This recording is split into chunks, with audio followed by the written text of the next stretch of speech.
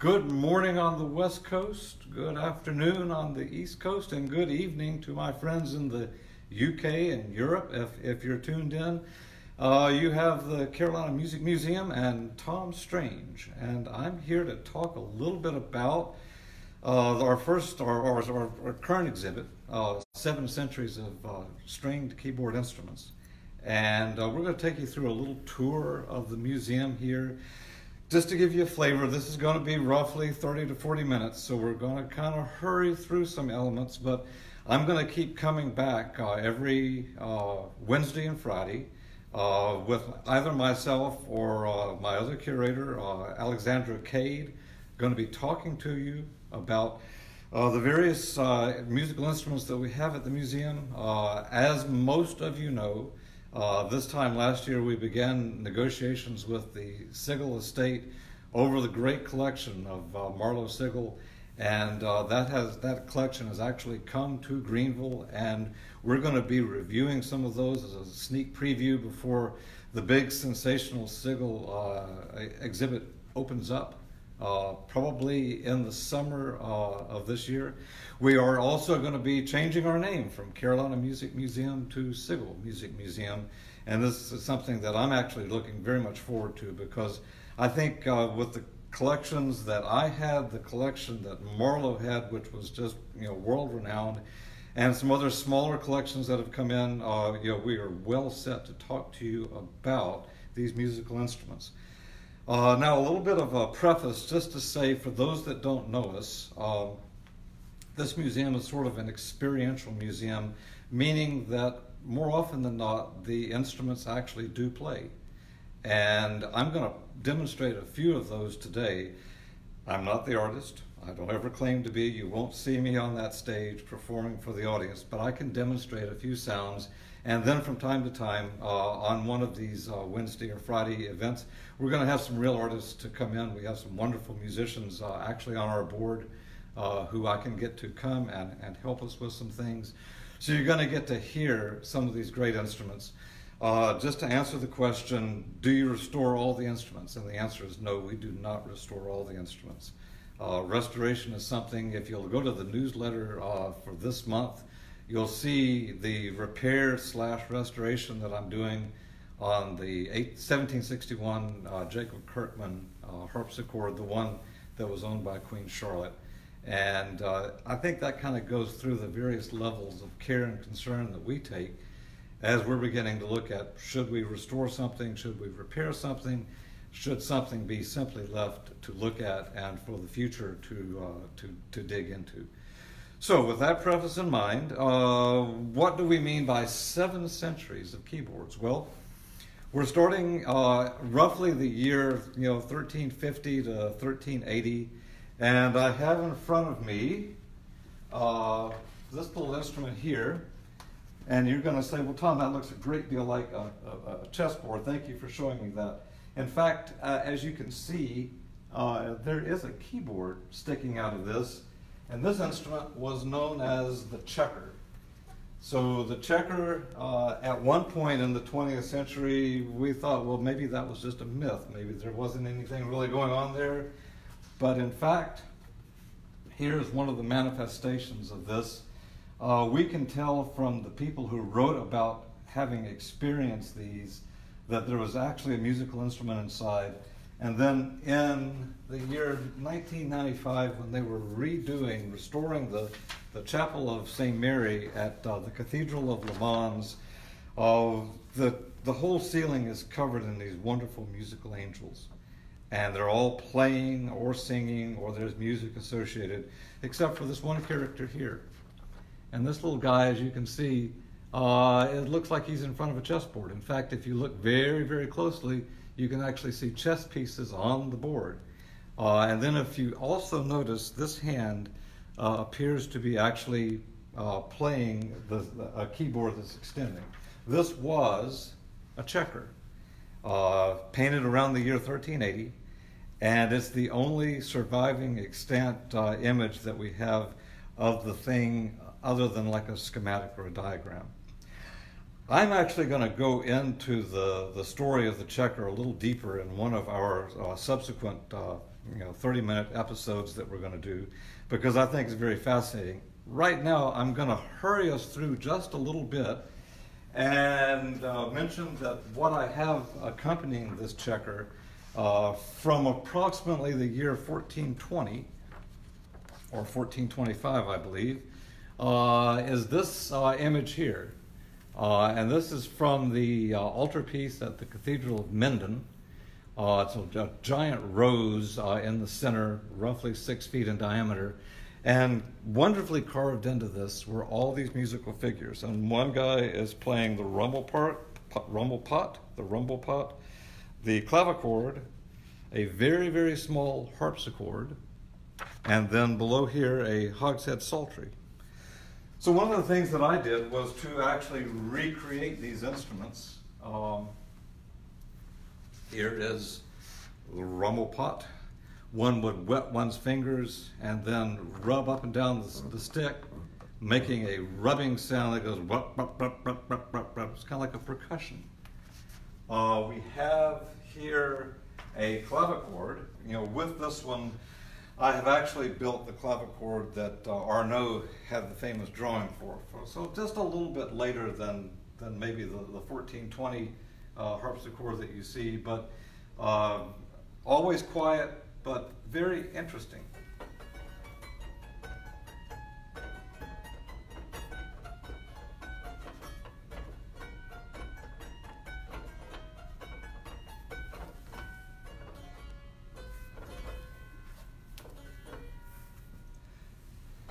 Very quiet little instrument, but very nice little personal instrument, and it's actually a full musical instrument all the way from the bass to the treble. So something that you can kind of go and explore a little bit later. Along with the clavichord, we had this very first representation of the harpsichord. And my apologies. I'm pretty sure that you guys are seeing things actually turned around. But imagine that this is the harpsichord, effectively reflected from the carving that we have. So that in the original carving, we had the treble in the left hand and the bass in the right hand. I've reversed it so that it doesn't give me a complete and total headache as I try to demonstrate it.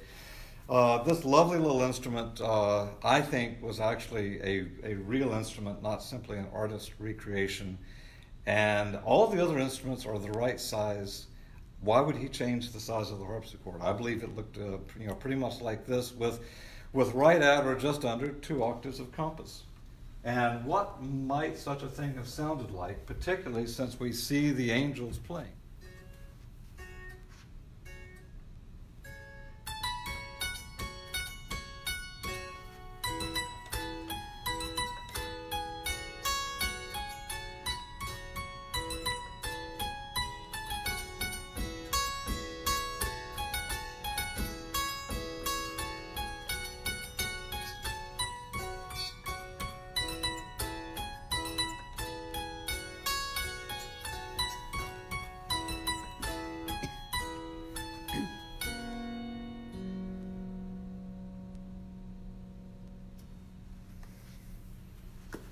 I apologize to everyone in simply saying that, of course, I've made that little tune up, but there are some lovely little tunes that work very well on these instruments. And you can tell that the balance is kind of right. And imagine this in a large cathedral. Imagine this with all that echoes and the fact that you could hear these things, very, very clearly.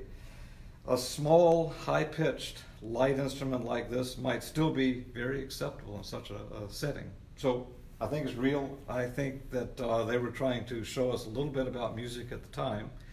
And now we're going to rotate around and look at the latter part of the 15th century and into the 16th century. So now I'm in front of an Arnaud clavicemblem. For those of you who have studied this, you know that Arnaud left us this wonderful drawing, right? And in this drawing, he's pretty much laid out everything that you need to know to go build one of these. So of course I had to build one. He describes 4 different actions. So 3 of those actions are clavichord action, or harpsichord actions, excuse me. They pluck the string in various ways. And then for the fourth action, he gives us something that looks like this. And this is essentially a little hammer that flies up when the key has traveled its full limit. It flies up and touches the string, hits the string, and falls away, and produces the very first piano sort of sound, because you could play this loud and soft. And so what I have done is taken that drawing that he had and realized it in an instrument that does something like this.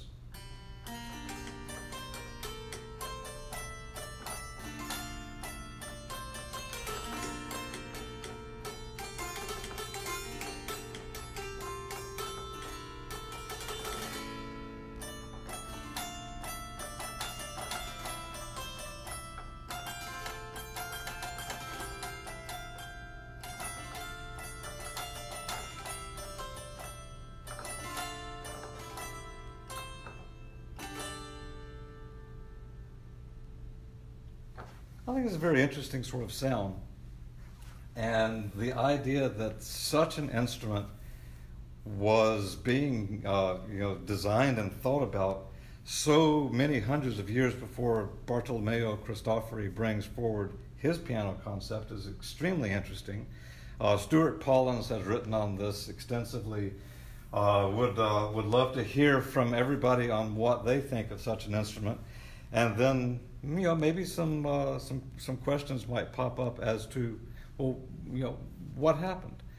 I've always speculated that the hammered dulcimer, being so much cheaper to make and being something that people had some experience in building, was probably the one that was continuing to be built, and that the idea of attaching a keyboard to it was maybe a little bit expensive. Remember, all of these other instruments that I've shown you are reproductions built by myself to kind of realize some of these early instruments that we don't have examples for.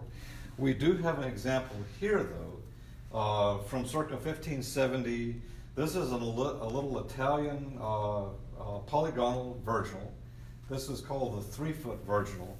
It's just a little larger than Altavina, the octave harpsichord, and most of these were designed to play at pitches that would be a little off of the regular pitch, so you might be a third down or a fourth down or something like that. We've got this one still at 415, and that's pretty much where it's been for most of the time that I've had it. This one came to the States in 1980. A collector friend of mine, and I bought it from him. But a lovely little instrument.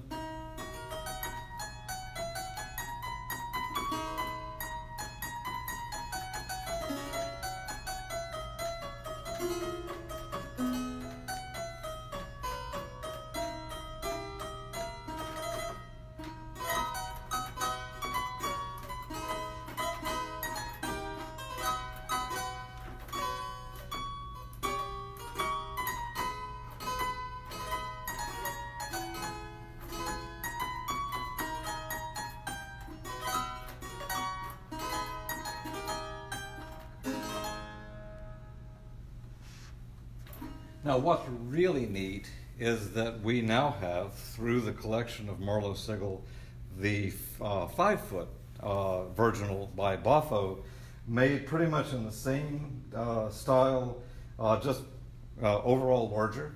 So a very profound sort of instrument, but the two of them work really interestingly together. So perhaps a future concert would involve the 3-foot and the 5-foot. That would be an interesting concept. If we rotate just a little bit here, we'll see one of the Sigel instruments. This is the harpsichord from roughly 1650, an Italian harpsichord. We have 2 Italian harpsichords in the collection, and this one, I would say, is perhaps the lesser of the two, because the other one is absolutely exquisite. But this one has a lot to say for it, and as an instrument representing its time, it helps take us through the 7 centuries of keyboards. When we can come back, we're going to go through some of these Italian instruments in a little more detail, and I'll begin to talk about some of the intricacies. But because this is our first day, and this is kind of an introductory tour through the museum, I'm going to let us fly through for a second, and then we'll come back to some of these as we have time later on. So here we are now into the 18th century. The first instrument that I wanted to show is this one, a small English spinet. Well, I say small, but in fact this would be as full size as they came in the year 1712. So this is Stephen Keane and Charles Brackley. This would be the last spinet, probably the last spinet that Stephen Keane ever built before he died in December of 1712. Albert Yes. Rice has a question about who were the makers of the Arnaud clavichords. The maker of the Arnaud clavichord was Tom Strange, but many people have built copies from those drawings, and most of them are just wonderful to hear. All right, so on this particular spinet, this was one that our good friend David Hackett helped me with when this one came up for sale.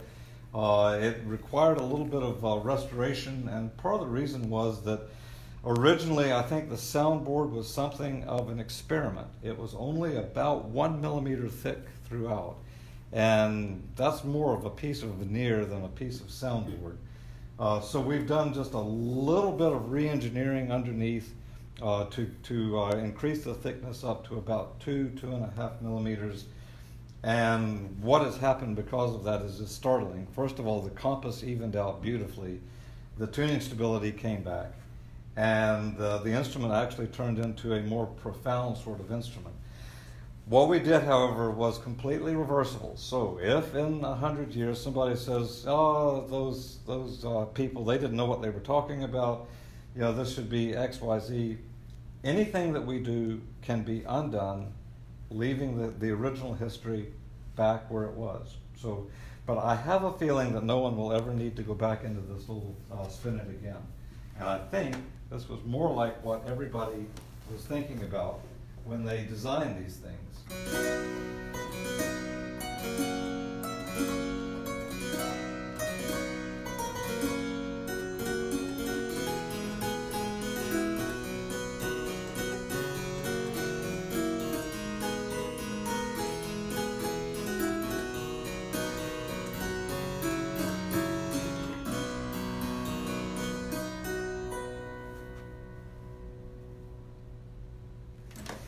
So it's just a wonderful little instrument, and I've got to say that of all the spinets that I've played, this is probably my absolute favorite. Not as huge a sound as the 1748 Jacob Kirkman that we have, but it draws you in, and it makes you want to hear more, and it makes you want to play more. And if you're a real musician, it makes you want to play better. So for my musician friends out there, imagine when we can all get back together again and we can have concerts, imagine the wonders that we could do with such a nice little spinet. We're going to rotate just a touch here. And now we have this wonderful double manual Kirkman harpsichord. For those of you who have been watching me on Facebook, you know that I have actually been working on a harpsichord that looks startlingly like this. It is this one is from 1758. I've been working on the one from 1761. They are almost identical, except that they're mirror images of each other. This one has the dark background with the light marquetry on top, and the one from 1761, just the reverse. So the background is light, the figures are dark. I will say that with the light background and the dark figures, it tends to pop out even more than on this one. What a treasure that we have, two such harpsichords, both in very good playing condition. I haven't tuned this one in a little while, and so rather than play for you today, I'm actually going to devote one of our little chapters on Kirkman, and we'll talk about Kirkman in a little more depth. And at that time, because the museum is closed and because the big Kirkman is going to be coming to the museum directly, and it's now finished, I'll go ahead and bring it here, and then you guys will be among the first to sneak peek and see the two harpsichords together. Can you explain the term spinet? Oh, okay. The term spinet. Spinet is as it was described in the earliest days. It refers to a keyboard where the keys are like this, and then the strings come in at an oblique angle to the keys. So in a virginal, the strings would be perpendicular to the keys, and in a harpsichord, they're of course parallel with the keys. So you have the strings like this, the strings like this for a virginal, and then the strings at an angle for the spinet. Where did the term spinet come from? There is some arguments that occur over that. It seems to have come from a very early instrument that came out of Italy. But I would love to hear more from the crowd on where they think the origin of the term spinet came from. In America, it became something that we applied to small upright pianos in the 1930s. And so everybody today thinks of spinet as being a little spinet piano because so many were sold as spinet pianos.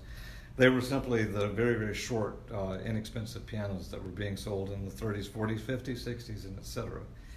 Most of us grew up with one in the house. Can you take one more question? Yes. From John DeBose, are strings manufactured in the same way today as they were originally? If it's different, would that change the way it sounds? So the answer to the question of the strings is absolutely. It changes the sound dramatically as the metallurgy changes. Are they being made exactly as they were? Well, I will tell you that I think Stephen Burkett in Canada has come as close as anyone ever has to the true historical metallurgy, both iron and now brass. I've just finished stringing up the 1761 Kirkman in Burkett wire, and I'm very impressed. Back in the early 1990s, late 1980s, Malcolm Rose began doing work with bringing back a more historical string wire, and I've used Rose wire for 30 years now. So Rose wire, I think, is very good. Burkett, perhaps one touch even better, particularly on the harpsichords. I could really tell a difference. There were some experiments with things like stainless steel, the pure sound wire. I thought that maybe for later pianos, that middle age, 1850, 1860, that material worked okay. But I really think that we've learned an awful lot, and that we're making better wire than we ever did. These are very small pianos. These are what we think of as portable or traveling pianos. This is the little portable piano by Louis Verrill that was in the Colt collection for so many decades. And when the collection was sold, this was the one that I wanted to pick up. So I bought the little Verrill portable piano. Once tuned and made to play again, it has a lovely ethereal little sound. And you can easily imagine somebody wanting to take this out into the country and play, and maybe play and sing at the same time. It fits comfortably under one arm, and it would be no problem for a gentleman or even a more robust young lady to pick this up and take it.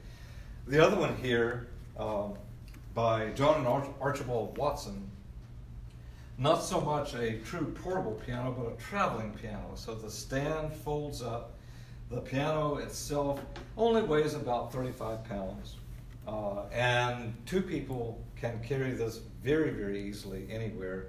In fact, two ladies would be able to carry this very, very easily without any concern. And so these are here to just mention that there was an element of wanting to be outdoors and wanting to be among the nature itself in the 18th century that we don't much think about now, but it was very, very popular. And to have these sort of instruments to be able to bring out into the countryside was something that was quite desirable. We'll talk about things like the Orphica and lying harp pianos in some of our subsequent discussions. Pointing out these two pianos here, these are our two Broadwood grand pianos, 1791 and 1792. Lovely instruments, both in excellent playing condition. And in a subsequent discussion, we might want to go into the English grand piano a little more closely, and I'll be able to take some of these, kind of to bits, and show you a little bit about how they work. I think it would be very fascinating to be able to see how it works, and then to be able to hear how it plays. And just to mention, the last September, Lisa Lee and David Kaiser, produced a beautiful musical program from the museum, and you can still hear that on the Keys. So if you go to the On the Keys website for NPR radio, then you can actually hear that again. So now we're into the 19th century, and in the 19th century, I have the Johann Schramm's grand piano from 1825, a lovely concert grand sort of piano. This one also has the Janissary, and so in addition to being a lovely piano, it has these wonderful sound effects where you can play the bassoon. You hear the buzzing sound. And then, if you want to, you can ring the bell and beat the drum.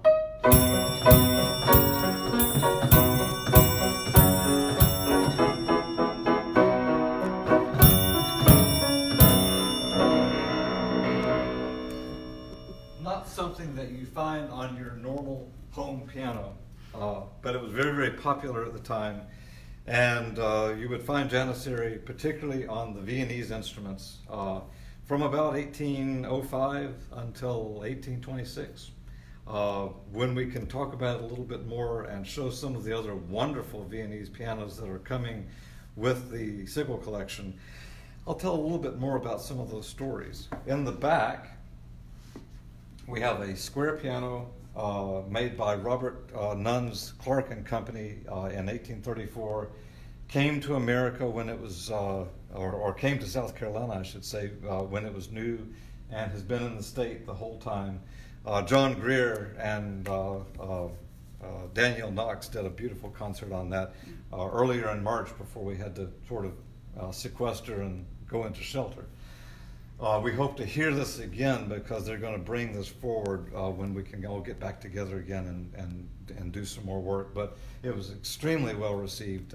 Beautiful piano, continuing to rotate. This instrument here is the 1845 Broadwood grand piano. This is a piano that Chopin himself actually played when he came to London for his England tour. He was doing little morning concerts in the spring when he came, before the big tour started. And apparently the Amory family was wealthy enough and well connected enough that they engaged him for one of those morning concerts. The only thing that is remembered by the family was that the father thought it was awfully expensive to pay 20 guinea for a musician just to play for a couple of hours in the morning. But it's a beautiful piano. It's also something of a Rosetta Stone, because when the last daughter died in 1923, they closed the piano up and they put it in a downstairs room, and there it sat untouched until 2012.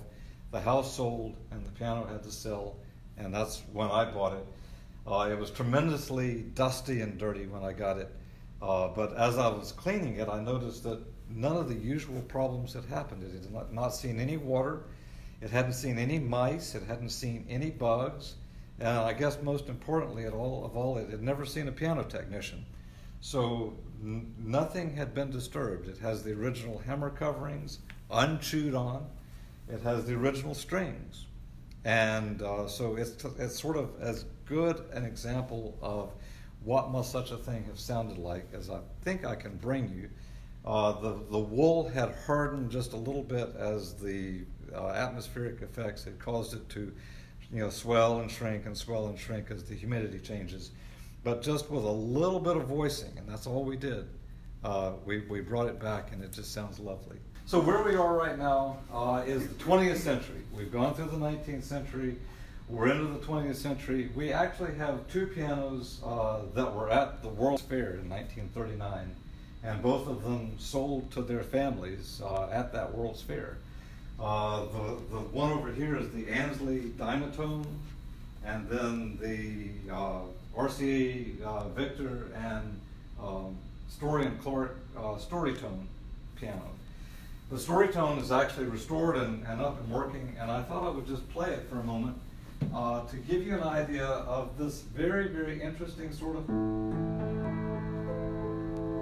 So we have the normal damper control here on the far right, and then we have a volume control where you would normally push the soft pedal.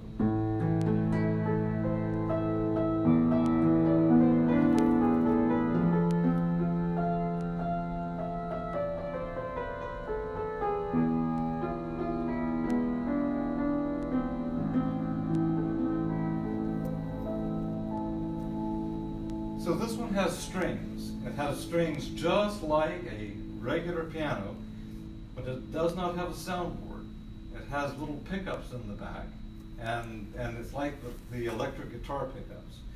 So without a soundboard to dissipate the sound, when I strike a chord, the sustain is just incredibly long because there's nothing to dissipate the sound except the air that the wire is beating against. It also stays in tune beautifully because there's no soundboard moving back and forth with humidity. And so the concept was actually quite interesting. We even have the ability to add in some reverb.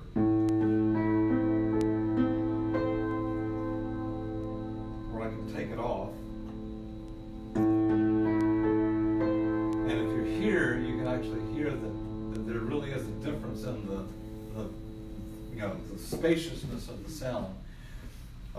Unfortunately, World War II got started and all piano production ended, and when the war was over, everybody was tired, and this idea of pushing the envelope with this extremely deco, gorgeous case and all that, became a little bit more plain and a little bit more straightforward. Story and Clark brought the Storytone back, but this time with a regular soundboard and no electronics. So, the brilliance of this was something that only lasted for very few years. But it's really interesting that such a thing would exist. We have a little instrument by Harold Rhodes called the Pre-Piano from 1946. Harold Rhodes, as you guys that have any experience with jazz and rock groups and such, know that the Fender Rhodes electric piano was something that people used all the time. Well, this is sort of where it was before he got in with Fender, and so an interesting little instrument.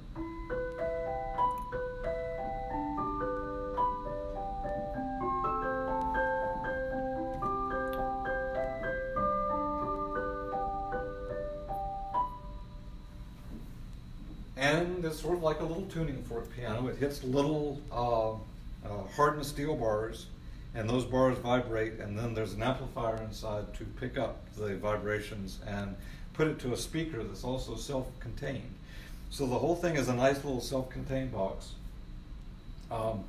They only made it for a couple of years, and then they had to fade off. So interesting, little piece of ephemera. And then as we pan around, we're seeing the Wurlitzer electric piano. This is the same model that was used in so many of those Motown recordings, and it's just kind of classic. The little harpsichord here is an electric harpsichord where, much like the Story and Clark piano over there with the electric pickup, this has no soundboard, but it has an electric pickup for each string. If you remember, some of the music by the Beatles, Because, and Joni Mitchell, famously used this. This is an instrument that you've heard over and over and over from the 60s and 70s. And in fact, this is the very harpsichord that was used with Joni Mitchell when she was doing Clouds. And then the Vox Continental organ, classic kind of jazz rock organ from the time.